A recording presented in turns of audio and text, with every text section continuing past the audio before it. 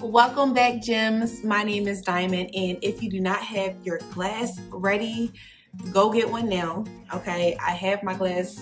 We got some tea to get into. Okay, I have a lot to talk about. We're gonna do a little chit chat, and I might as well just get a little refill right now. Hold on. Fuck a bam and I walk and I talk like a pimp, cause I am. All that root front say, tell my pussy hey, huh?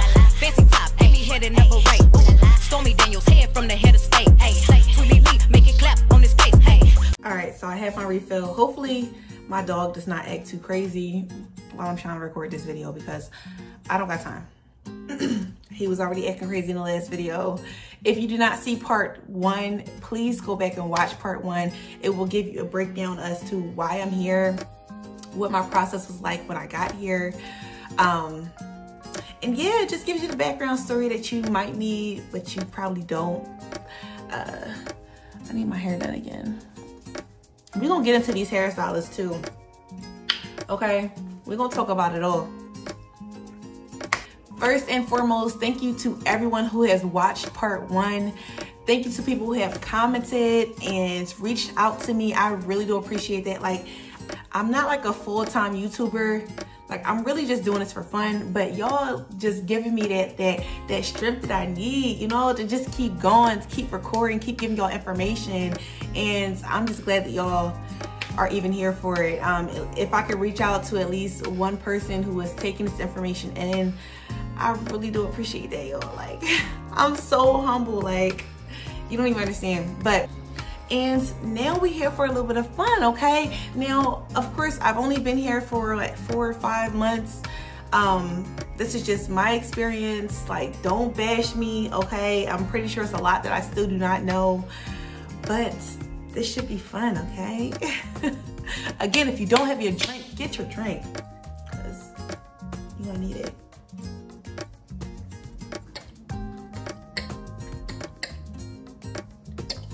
My allergies are starting to bother me. Like, now that I want to record the video, they want to start bothering me. So we might as well just go into the first topic. Like, I wasn't even gonna talk about this first, but it's calling me right now. So this weather, baby, hold on now.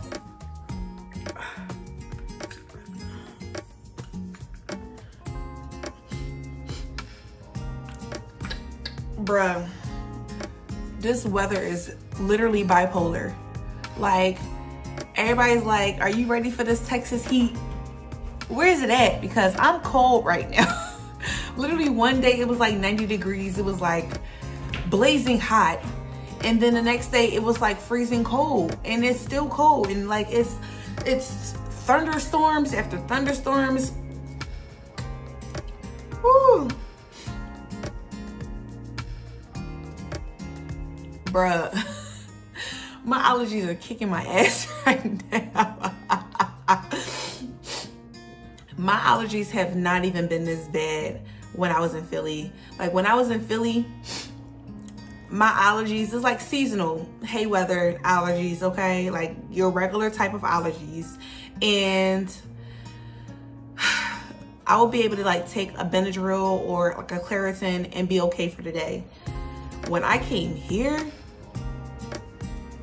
that literally did nothing for me. Like, it was so bad. Like, I'm not the type that's like dramatic. Like, I don't typically call the doctor, but I had to hit her up. I'm just like, Miss, like, I need a FaceTime ASAP because nothing is working. Literally, I took a pill and it didn't take away none of the symptoms. I was still sneezing. I was still watering. I was coughing. Like, my allergies is on 10. And she was like, have you tried Flonase? And I'm like, no, I'm really not here for shooting anything up my nose. But like, by that point, I was ready to try anything. So I tried that and that was working. She was like, you may have to do both. You may have to do that and the pills. Like, bruh. Nobody trying to be out here popping pills and shooting up their nose. Like, that's too much, okay? And my allergies were so bad, they was giving me a headache. Like, it was literally on 10. I was not expecting that. And the thunderstorms, they happen a lot. They happen typically at night, so it makes it hard to sleep. It's so annoying. The wind be crazy, like it be lightning and thundering all crazy. My dog does not like that, so he be wilding like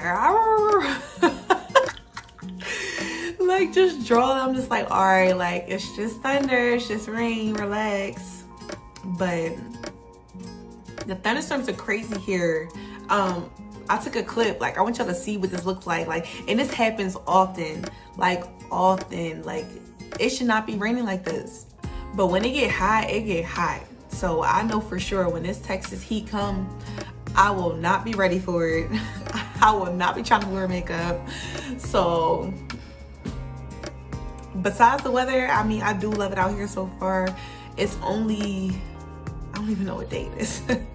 It's only May, and we still got, you know, June, July, August. So this heat is coming, honey. It's coming. It's coming. When I'm not working my 2 jobs, I am taking care of this crazy behind dog and going to the gym. Shout out to Untitled Fitness Lab, okay? They over here getting me right, the Hottie Boot Camp. But no, seriously, the gym is lit, okay? I found it on Instagram, and black owns,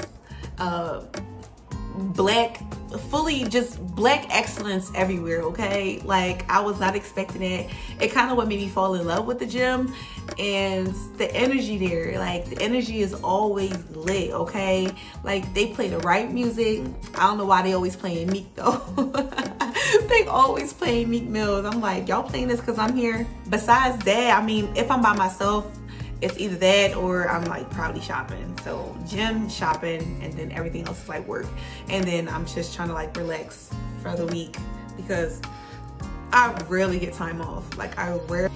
Let me tell y'all how I met friends, because I honestly did not think that I would come here and be able to meet people so quick. When I say that y'all really coming through with the Southern hospitality, yes, like I really did not believe in it. Like I met this girl who claimed it was Southern hospitality. She was trying to get me, she gave me nothing but shade. Literally, she was rude to me. I'm just like, didn't you say you was from Texas? I didn't get that energy. And that was before I moved to Dallas. And I'm just like, I don't believe in none of this Southern hospitality BS they talking about. But anyways, I came here and these people were nothing but nice to me, nothing but welcoming. And I appreciate everyone who has shook my hand and met me, because like I was really a nervous wreck. I didn't know how I was gonna meet people. I'm low-key shy. All right, high-key. I'm high-key shy. Until I get to know you, I need to warm up and get to know you, and then I'm like myself. But I was like, how I'm gonna meet people? Basically what I did, let me tell y'all the story, okay? What I did was, when I came apartment searching, the other goal besides finding a place to live was finding some friends. Like, I need to meet people, right? Get some numbers, some Instagram names, something. So, me and my friends, when we came down, we was club hopping and stuff. And the first night I came and we went to the club, it was low-key a mess. So when I first got here, we went to the club. I do not remember the club name, and I really wish I remembered. Oh my gosh. Anyways, the Claremont twins were there that night. So I figured, you know, if it's going to be like social faces there, aka the Claremont twins, then it might be lit, you know what I mean? Like people might be going out because like, oh, Claremont twins will be there. They ain't real celebrities, but like at least they would bring some type of crowd in, you know what I mean? And it was crowded, but the energy there was weird. Like it was really weird. I can't describe it. I really can't. It was just like, it didn't feel right. I didn't feel like that was the lit club to go to. So anyway, we're just gonna try again tomorrow because this ain't it. I wish they was here to tell you like what it was like, but that wasn't it. Like the music was weird. When I say the music was weird, it was really on some Texas shit. They was really on some Texas shit. Like I didn't expect to come and hear that type music, and I really can't describe what that type music is without playing it. And for YouTube reasons, I'm not gonna play the music, but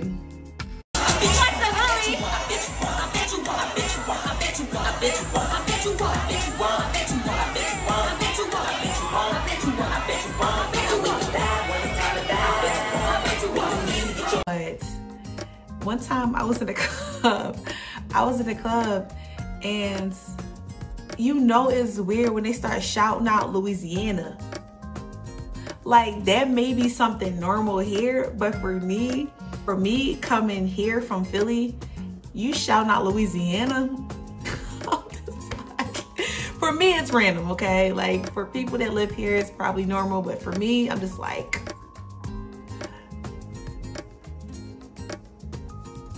yo, where am I right now? Because this too much. It's too much. Philly don't play that type of music. But yeah, like we was like, all right, we're gonna just try again tomorrow. And so we did. It was starting to become a bust again. Like we waited outside this club. I don't know the name of the club.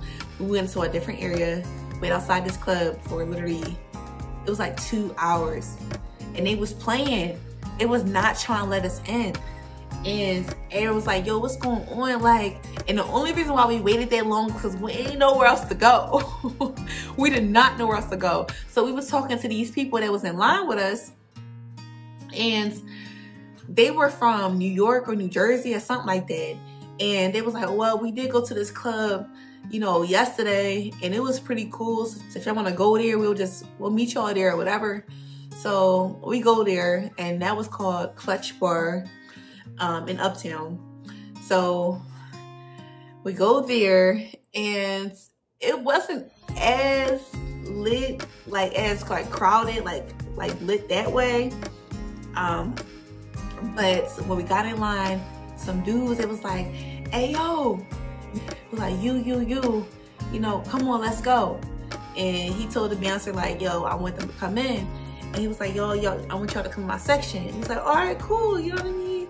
Like, we'll come in your section. And so we was chilling with them. And I can't tell the rest of the story how I want to tell it, but just know I met some friends and I took their number, took their Instagram. Like, that was the only time that whole weekend that I really got to really mingle with people.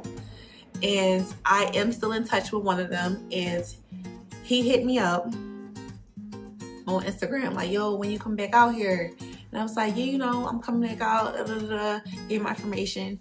And he had me mingle with some of his friends, and I met them. Beautiful ladies, they are amazing, and went to the club a few times since I've been out here in Dallas. But yeah, that's how I initially met friends out here, and that's how it started. And I met a few other people on Instagram. Like, Instagram is a powerful, powerful, powerful drug, and if you're not using it right, you're doing something wrong. I found the gym on Instagram. I found people on Instagram. Like, you can find literally everything on Instagram if you use these hashtags right. Marketing 101, but y'all ain't ready for that. Y'all not ready. I'm not trying to ramble too much into like my personal stories or whatever, because I'm like a horrible storyteller, but that's how I like started to meet people. And again, amazing people. Like, everyone has been so welcoming, and I love them for that. Thank you so much.